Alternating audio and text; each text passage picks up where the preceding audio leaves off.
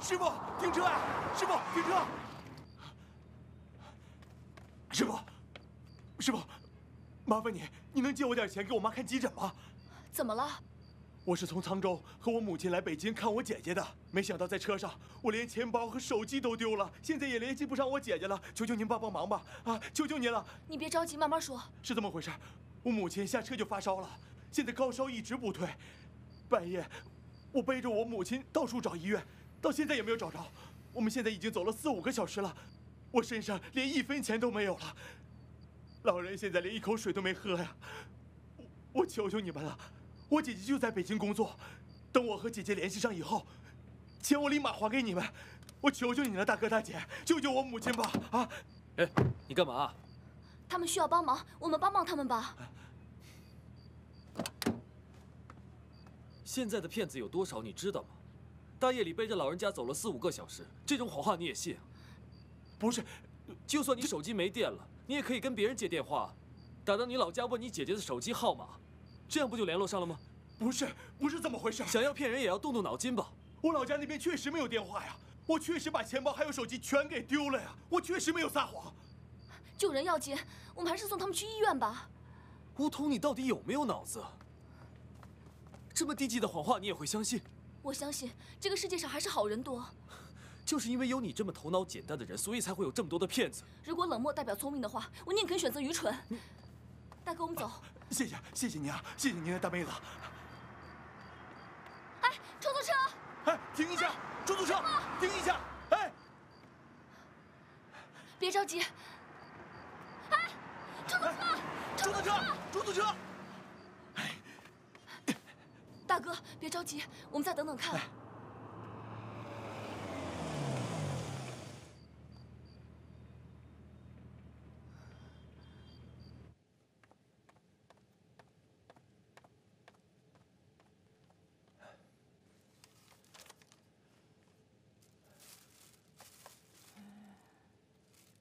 喝点水吧，娘。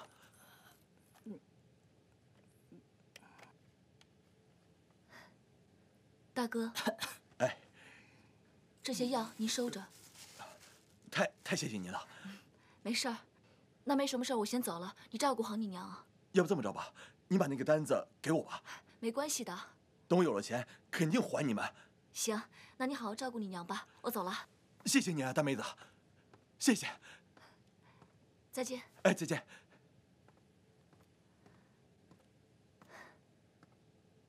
我们走吧。对了，这2000块钱，等我领了工资以后，我再还给你吧。走吧。你为什么那么容易相信陌生人？可能我生性比较乐观吧，什么事情都往好了想，所以这样才能活得比较简单啊，活得开心。再说了，刚才那种状况不去救助的话，也许会损失一条生命。那如果被骗了的话怎么办？那最多也就损失一点钱啊。再说，如果真的是被骗，起码说明老奶奶生命没有危险，也算是好事儿嘛。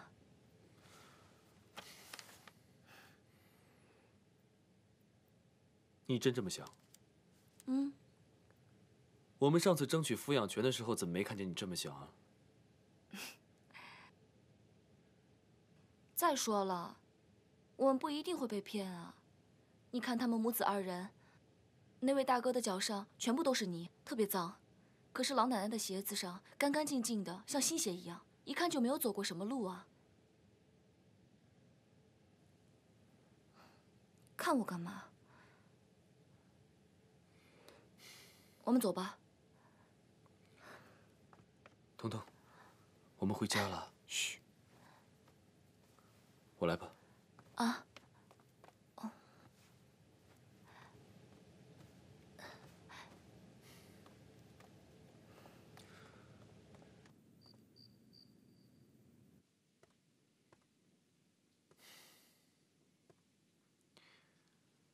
乖，盖好。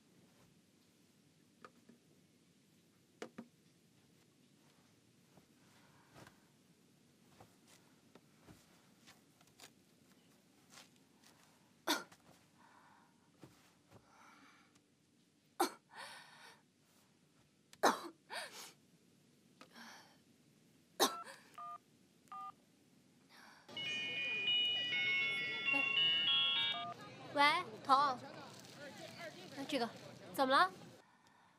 美玲，你在哪儿啊？哦，我在菜市场呢，我准备买点水果。这不是去我婆婆家看看吗？哎，不可以啊，婆婆，现在特脏，没洗。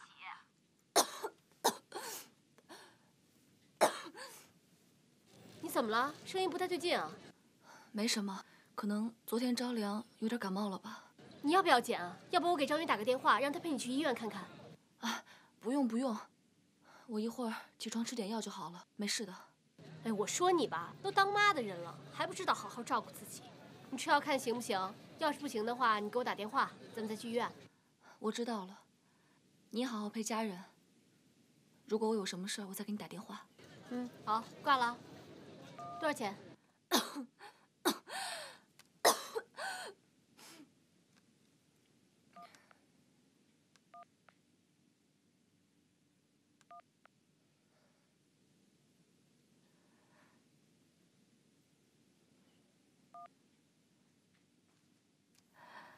梧桐啊，梧桐，他是你什么人啊？哎呀！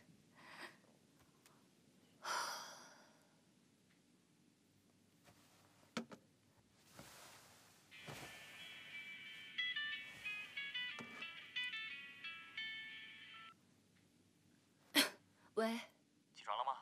昨天亲子日玩的怎么样？开心吗？挺开心的。你怎么了？昨天有点着凉，感冒了。什么？着凉了？那赶快开门啊！啊？